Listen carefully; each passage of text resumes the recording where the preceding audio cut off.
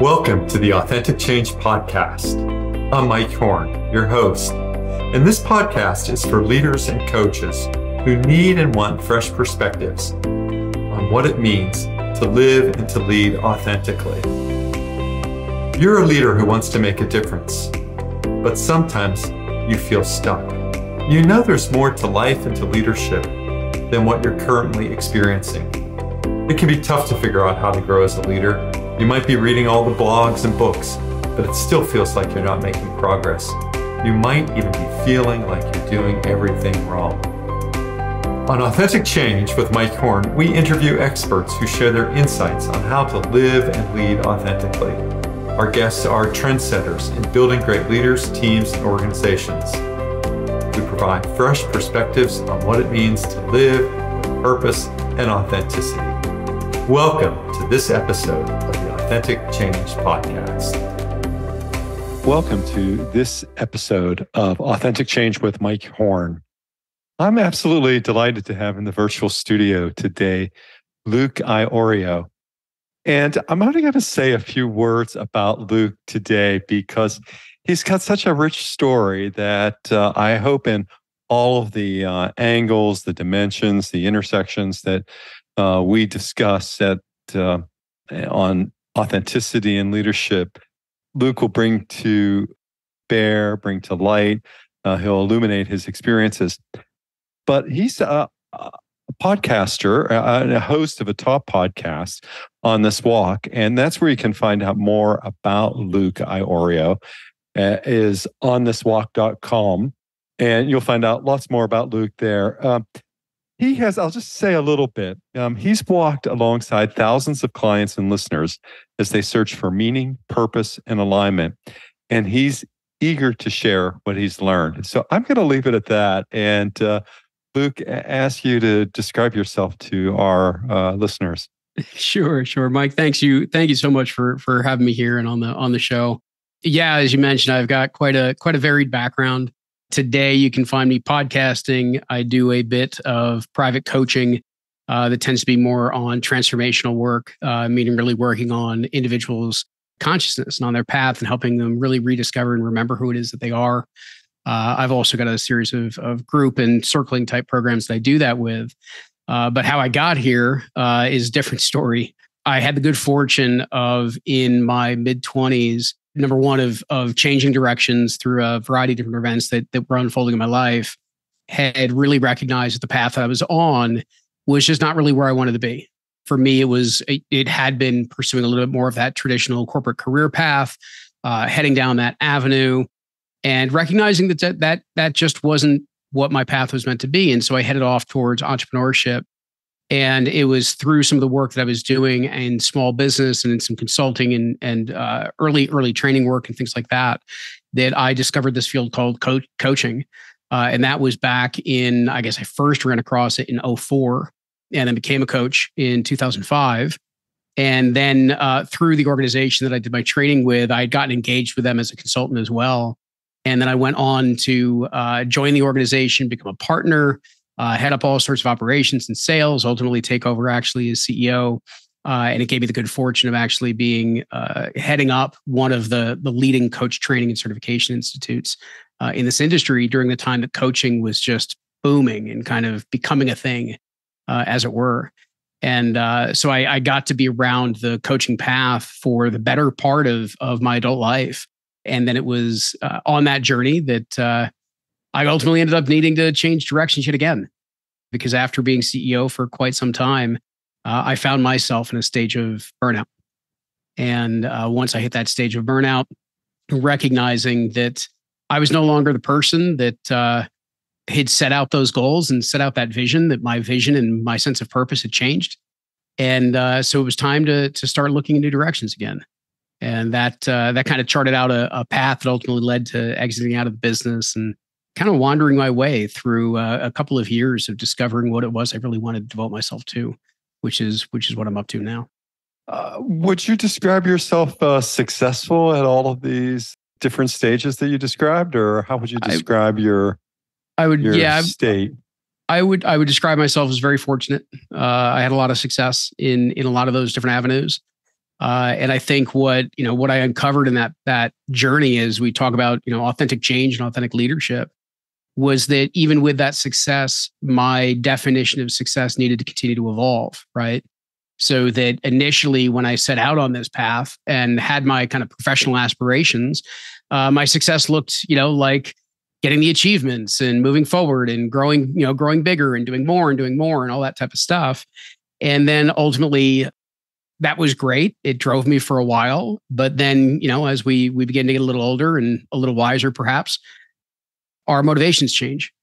And so I was successful by, societal definitions. And I also now, thankfully, am successful in much more personal definitions as well. Mm-hmm. Thinking about, the rewards of corporate advancement and their extrinsic value. The kind of work you do as a coach, often people around the coachee may wonder what really happened. Did anything really change? So often, unless you're coaching someone maybe to lose weight or some other task where the signs might be more visible, how do you sort of make that shift given how you were rewarded? To shift in terms of how I was rewarded, I think, what I began to recognize was first and foremost for myself was the deeper levels of peace and fulfillment and joy that I was coming at life from. And so, a distinction that I've made in the past actually comes up a lot on the podcast that I run, is that at some point I made a switch of, as opposed to living for, meaning living for the external, living for the promotion, living for the title, even living for joy and connection in my life, I recognized that I needed to start living from those places as opposed to for them. Because when you're living for it, you feel this sense of lack, you feel this sense of scarcity. For me, it was then, how is it that I begin to cultivate that and come from that place of joy and of balance and of peace and of truth in my life? Because that created a certain level of conviction as well as congruency in who it was that I am. When I started coming from those places, not only did I feel those things, because that's what I was generating for myself, but there was a very noticeable difference in the people around me, because they recognized that I could hold space for them in a different way. My level of presence was different. The level of patience that I had was different. My level of compassion was different. And so they were starting to respond to me in a very, very different manner based off of the fact that my internal state had changed quite dramatically. We use words a bit differently. And for me, authenticity and congruency are really very similar.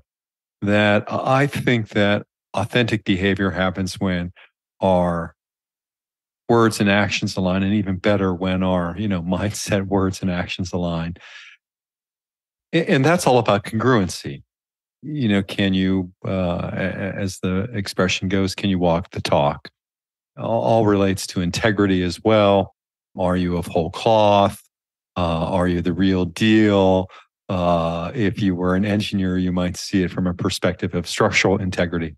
So, this is a kind of congruence that you radiate. Is that what you're helping clients to do? Or, I think about the clients that come to me, coaching clients, they're often in some sort of very messy transition. Transition is usually a big thing, right? And it's because in transitions, that's when we start to feel, what is it that's falling away? What is it that needs to be left behind, right? And then we're starting to get into this space that's usually a space in between, where there's a lot of uncertainty and not really know where we're going. So a lot of the work that I end up doing when we speak about authenticity or we speak about congruence is that if I look at the phrase, and so let me step back for a minute. Part of one of the many things that helped some of the shift that I was making in my life was that I had read the blog article by Bronnie Ware, palliative care nurse, on the top 5 regrets of the dying. And the number one regret there is that I wished I'd had the courage to be true to myself as opposed to the expectations of others, right? And it's the expectations that we have of ourselves that are adopted by our, society and everything else that lead us to incongruency and inauthenticity. And so the one change that I would make to the way that she talks about it, or the statement that we tend to make, is that I want to be true to myself. I would say we want to be true to our true selves. And the distinction that I make there is that very often we get into a place that we're still holding on to a certain persona or a certain role that we feel like we need to hold on to, certain attachments that are there, certain ways that we want to present ourselves to the world. And that, even though we could be authentic to that image, we're still playing a role. It's not really the absolute, core of who it is that we are. And so a lot of the work that I do is how do we actually get beneath some of those layers, beneath some of those masks, get into even some of the shadow work that may be there so that people can really get back to feeling like they're at the essence of who they were, almost like that playfulness of when we were so much younger without, all the worries of the world on our shoulders. And the more that they get true to that, the more they get clear on what that is, they begin to recognize that things like even values that they've had for their whole life, they may still have those values, but the way that they define them becomes different. The way they look at the needs that they have within their life. Most of the wants that we have in our life are just strategies to fulfill those needs. The clearer they get on those needs based on who they really truly are, they recognize they can fulfill those needs usually in much simpler manners than most of the strategies we usually try to go out and create for ourselves. So when somebody goes through that kind of distillation process to better understand who they are and who they really are at the core, all of a sudden when they're starting to make transition, there's a lot of things that even that they previously would have considered start to fall away because they recognize that all that's doing is, pretending like the grass is going to be greener. So I'm going to change this circumstance and assume that it's going to be better. They can actually start to see that a lot of what they might have been planning was not going to hold it for them. And so they now start to get a lot clearer on, well, then this is actually what I'm looking for, the type of environment, the type of values, the type of ways that I want to meet my needs that are a lot simpler than I'd imagined previously, which then all of a sudden leaves them with a whole lot more spaciousness and the feeling of freedom within their lives. So it's that distillation process. Yeah, one of the greatest gifts that a consultant or a coach can bring to a situation, and perhaps by nature the kind of consulting work that I do as well, is to help a client to clarify his, her, or their wants or needs. And if we can do that, we can start to make some real progress. And I was thinking about the stepping into roles, and in the work that I do, so much of it is on Zoom. I often use the great stages of the world as backdrops, as backgrounds, because I like to talk with people, particularly early in a relationship and throughout a relationship, about the various roles that they hold and the various roles that they take on. When appropriate to, and it's always appropriate, I think, to go beyond seeing that person as an element of production, as my paycheck, as my, ticket. And I think that presents in many ways, understanding roles is a way of meeting the person where they are. Yeah, I think when we begin to explore all the different roles that we play in our lives, it's, there's a couple different ways that we can approach this to better understand the authenticity of who we are. On the one side, it's, thinking about any given role you play, which could be a particular role as a leader inside of a corporation. It could be as a mother or as a father. It could be as a spouse, whatever those different roles happen to be. And first, ask yourself, what is it when I'm in that role? What is it about that role that feels really authentic, that feels very genuine, that feels very natural for who I am? And then to also then ask the question of when I'm in that role, where is it that I feel like I hold back? Where is it that I feel like this I can't fully show up in this role where you feel like you're leaving parts of you behind? Because that'll also start to let you know what is it that you feel like you're not bringing to the table, where you're kind of parting off, part of who it is that you happen to be. And then even asking the question, who am I without that role?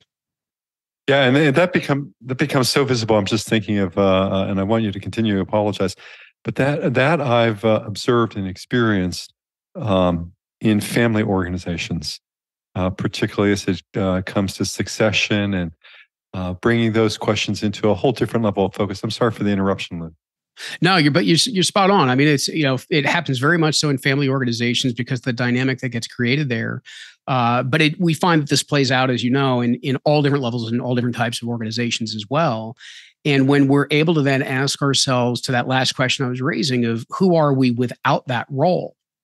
Now we can get more into just simply the qualities, the characteristics, the values, the energy, the traits of who it is that we are, that isn't specifically about fulfilling a role, that isn't specifically about the skills that we bring or what it is that we need to get done.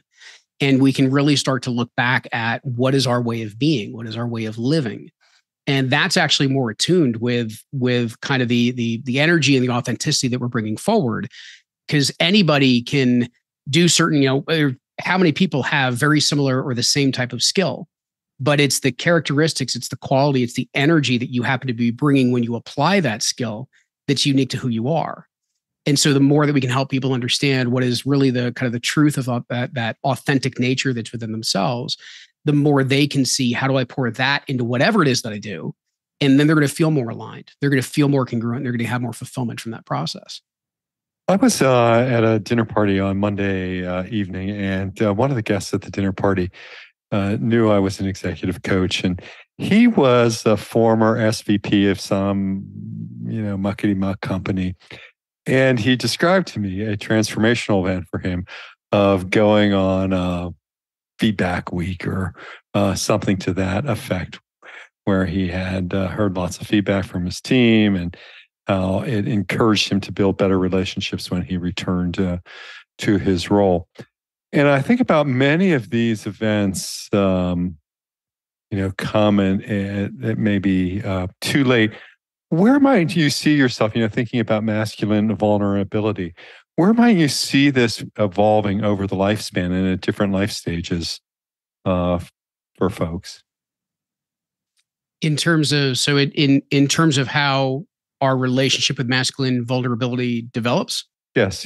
I think what we find and what we have found is that there are, as anything, when there are certain labels that are used, there are certain generalizations that get made, and there are certain stereotypes that tend to follow and be permeated throughout media and society and through certain norms.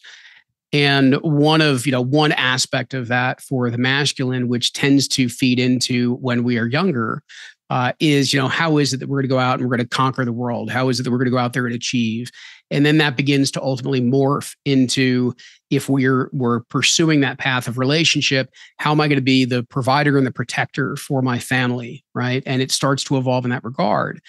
And then ultimately, as we begin to get into maybe a certain stage of life, where we're getting a little bit more reflective of where we are and perhaps feeling like maybe something has been missing for us, which is very common of a lot of the men that I work with, they begin to recognize that what has been missing is a sense of presence within their lives, meaning that they're never really truly completely and fully engaged and present with their families or in their relationships, because they're always either thinking about the next thing or they're still putting on that brave face because they don't want to face some of the things that they've been through in their lives and some of the things that are still kicking around that create maybe it be resentment or frustration or anger or sadness or what have you inside of their lives.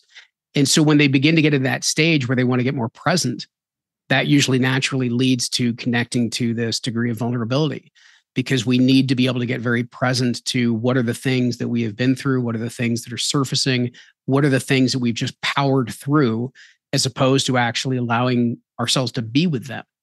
And so as we begin to get through that process, or as we begin to hit that stage inside of life and realize we can face those things that used to previously be really uncomfortable and even scary, we can face those things, and it doesn't make us, quote unquote, less of a man. It doesn't weaken us. It doesn't kill us.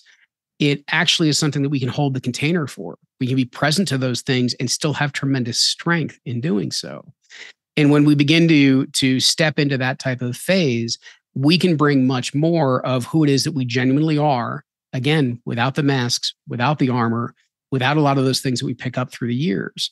And so when, for me, I do work a lot with men that are going through those types of transitions in their life, because they're beginning to look around and say, well, why is it that I still feel like something's missing? I've checked a lot of the boxes. I should be happier. I should be fulfilled. I should be completely grateful about where I am, but I'm still having relationship troubles and I'm still having career troubles. And I'm not, and they're kind of like seeing this juxtaposition that's going on. And again, that's usually because they have not allowed themselves to just get very present with what's actually been trying to come up, surface, and be communicated to them to help them set different directions. So it's about creating that container so that they can actually step into that place and really learn how to work with a lot of the inner world that as men, we tend not to do earlier in our lives. And what's the outcome of all of this? I mean, what do you see as an outcome? Well, there's the qualitative side, which is, they're more peaceful, they're more settled, they actually are more present in their lives, they become more fulfilled, access to more joy. Typically, from an emotional standpoint, their ability to, they become much more grounded and anchored, meaning that whatever it is that they're going through, whatever emotion or energy that happens to be coming up, they're more calm, they're more grounded in that process, which gives them the ability to be much stronger leaders because they are more settled in the presence of who it is that they are and more settled in the way that they can manage whatever it is that happens to be coming up at any given time.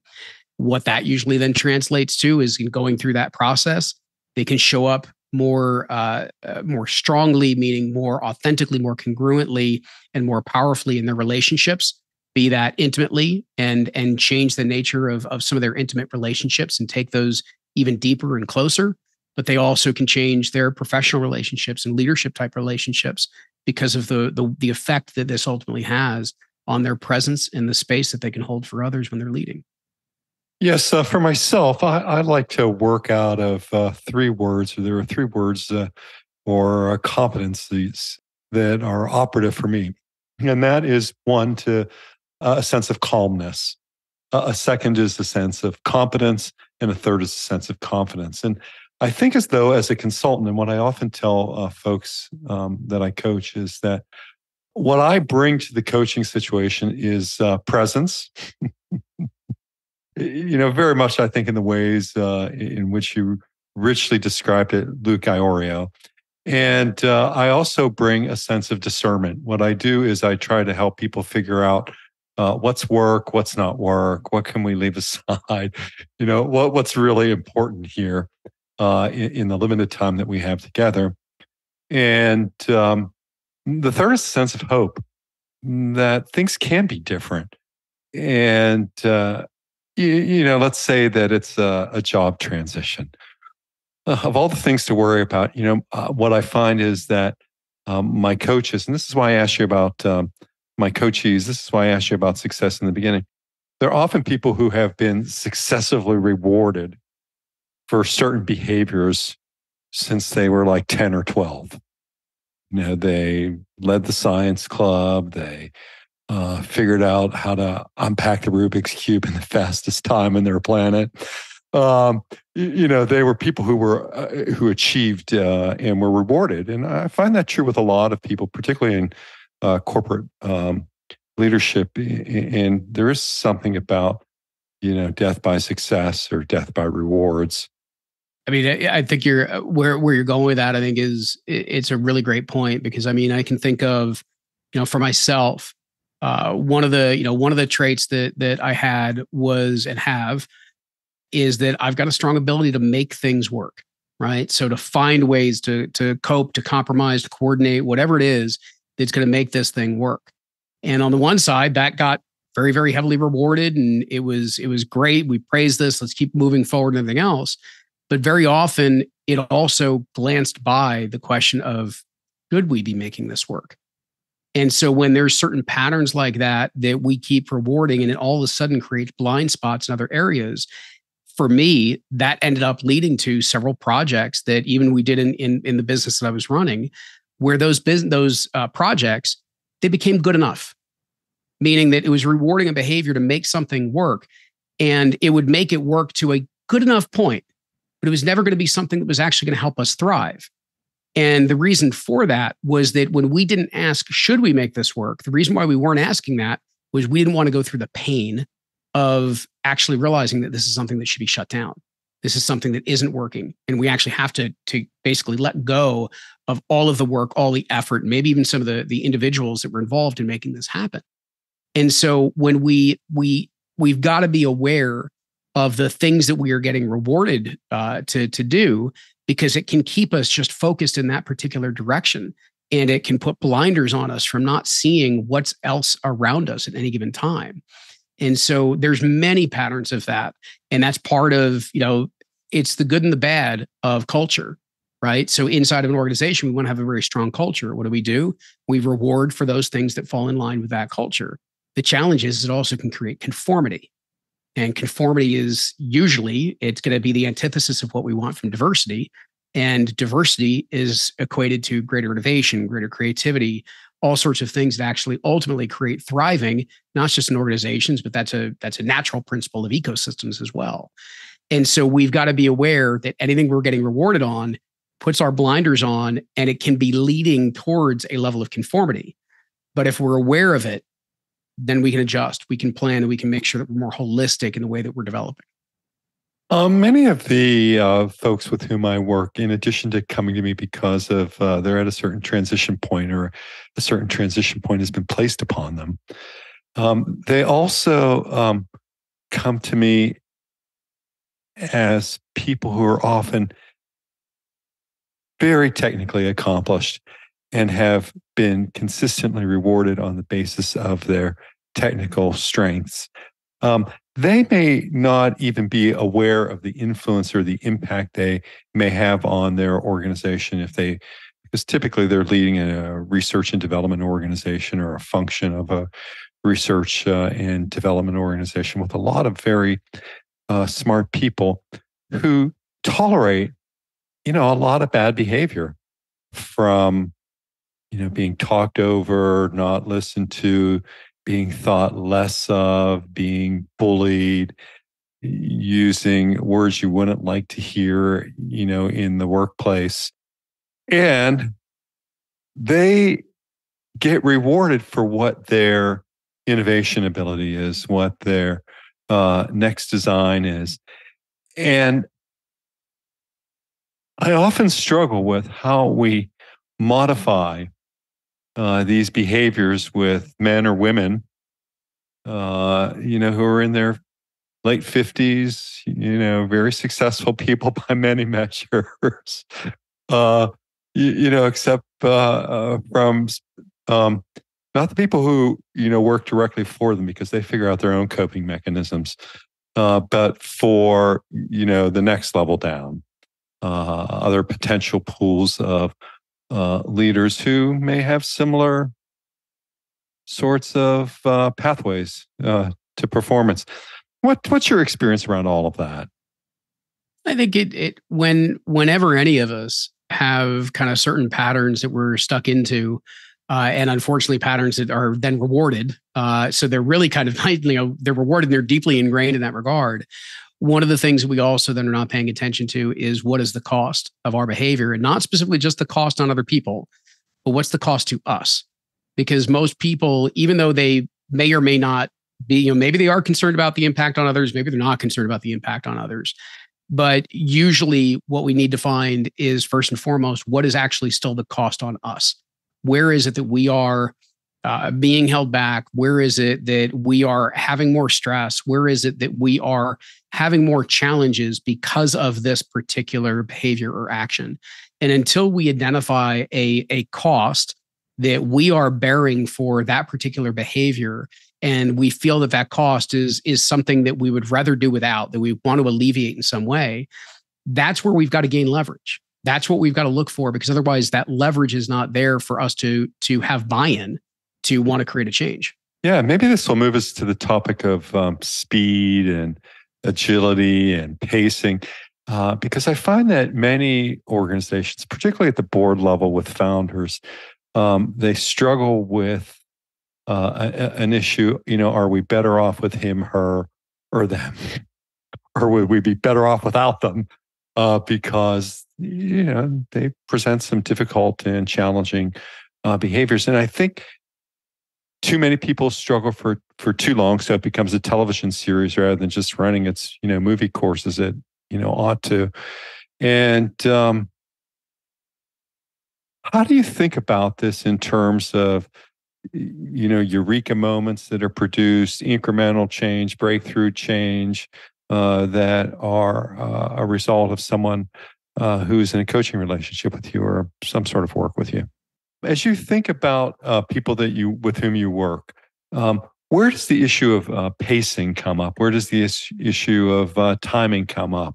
Do you think about change as sort of being incremental, or do you think about it being breakthrough? Sorry, that's a big question. I apologize. I appreciate you synthesizing that for me. It's funny because I would say that I really used to approach change from that standpoint of how is it that we can create almost like a drumbeat of we're moving forward, we're making progress, and then some of those bigger leaps are going to come as a result of kind of putting in the hard work. On the one side, it's the story of the stone cutter, as it were, right? It's not the last hit that breaks the stone. It was the 100 before it that allows the stone ultimately to break. And so there is part of that in this process. That said, what I'm more aware of and more sensitive to at this point than I think ever before is that we also have to be aware of kind of the environment that we are operating within in terms of when that change is best suited. So there are times where we try to force the change because it feels like, oh, we're ready for it, we're ready for it, we're ready for it. And why am I being met with so much resistance? It's because maybe it's actually not the right time for the change. You're becoming more aware, you're becoming ready, you're becoming more prepared. But at what point do you, kind of read the tea leaves, as it were, and understand, you know what? It's not quite the moment. I know that if I go forward on this moment, it's going to be met with resistance. And it's kind of watching for where those openings are going to come to create the bigger change. And so I find that's very true even in a coaching relationship with an individual, is that you've got, you're working with them so that they feel the progress, they feel the small wins, they feel what's unfolding for themselves. But also, how is it that you start to make them aware of this kind of bigger sea change that's beginning to grow within them? And then how do you help them begin to recognize for themselves, kind of feeling into, now's the moment for me to lean into this even harder. Now's the time for me to take this bigger jump, make this bigger step. So it's a balancing act of keeping the drumbeat to make progress, to keep pace, but also being aware of there's more environmental factors to take in mind. And, that's what we want to watch for so that they lean into it and they bring their energy into the biggest change possible, but at the time that's going to bear the most fruit. Luke, can you describe what it means to restore balance? I mean, given all of that that you described, how does one go about restoring balance? That's a big one. So the kind of the first premise for me is that, I used to approach balance from what was truly just a circumstantial viewpoint. And I think that's a lot of the myth that is out there right now, which is that balance is highly structured. It's great organization. It's being able to keep all the plates spinning, as it were, and everything is compartmentalized inside our lives. That'll never happen, right? Life has other plans for us. We're never going to have that level of organization. We'll create too much stress trying to do that. To me, balance is much more of thinking of that image of a surfer on the surfboard riding the wave. Life is going to crash in any number of different directions, but the surfer is there enjoying the ride the entire time. Well, where that comes from is incredible core strength, or what I would say is inner strength and inner balance. And so inner balance is really what I'm after when you're looking to restore balance with somebody. It's how do you actually restore that sense of inner balance? And to do that, you've got to take a look at what are all of the different ways that we create imbalance within our lives, whether that be things like judgment and attachments, whether that be overcomplication, whether that be over, busyness, overactivity, where we're not getting any time to settle. What are those things that bring instability within our lives? So it's taking a look at all those different factors that we buy into through our beliefs, our attitudes, our patterns, our rituals, and how do we actually start to reconstruct that from the inside out so that somebody is connecting to a sense of peace and balance within themselves. And that's actually where they're making their choices from. So if you were to describe, a few behaviors that result from finding peace, how would people report those? I think other than the state that you actually connect to, meaning the felt sense of things that you connect to, you're going to find a few things. Usually where it shows up first and foremost is in their decision-making, because they can feel whether a decision needs to be made quickly or whether we can put more thought into it. They can feel a lot greater level of resonance of what the path is that they want to head down. They make that choice usually from a greater sense of consciousness, meaning they're much more aware of when they make this choice, where is it coming from? What was the drive behind it? What was the intention behind it? What were some of the things that might have been previous biases or attachments that would have clouded their judgment over a certain particular issue or decision they're making? And so their decision making ends up becoming much more congruent and much more aligned to what they truly want, truly need inside of their lives. So that's one place that it shows up. The other place that I would say it most dramatically shows up is in their relationships and through their communication. And so when you are coming at things from that place that is more centered and more peaceful within yourself, you're going to be a whole lot less reactionary.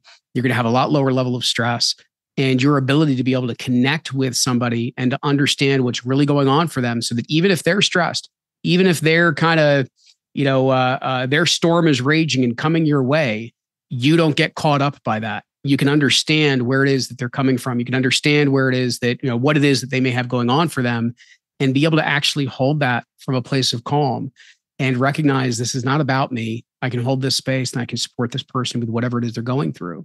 So your communication changes, your decision-making and your ability to relate are major avenues that you'll see differences. And maybe one last topic for us, which is, does that start with courage? Because I think in a lot of your work, you talk about starting with courage, about walking away from old patterns and old identities and old ways of thinking. Talk a little bit about that and the work that folks do with you.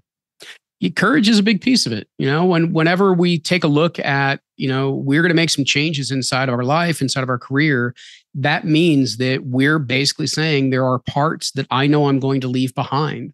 And that's a reason why most people don't create a whole lot of change inside of their lives, is they don't want to risk any form of loss. And so they're not willing to put those types of things at risk. And when you go into this work, it's not to say that you're not going to lose anything that's important to you. You're not going to lose anything that matters to you. As a matter of fact, you're going to regain so much of it. But when we walk away from those old stories, when we walk away from the previous patterns that feel so familiar to us, that can bring up a lot of fear and it can bring up a lot of uncertainty. And so those moments take courage for us to be able to say, I understand this is going to be uncomfortable. I understand this is not always going to feel good. But I understand I'm trying to create something different in my life because I am after an experience that feels deeper, that feels richer, that feels more congruent to who the truth of who it is that I am. And so that takes courage to walk that path. Yes. And that's a great place, I think, for us to begin to wrap up with Luke Iorio. And I'd encourage everyone who wants to learn more and who wouldn't after this conversation with Luke, to tune into his podcast On This Walk, and also to visit that website, onthiswalk.com, because you're going to hear more about this journey, how Luke walks alongside his listeners, and how he explores life from the personal journey perspective and touching on the path to meaning, the search for balance, acceptance, forgiveness, and much more. Luke, it's just been an absolute joy to be part of a conversation with you today. So thank you very much.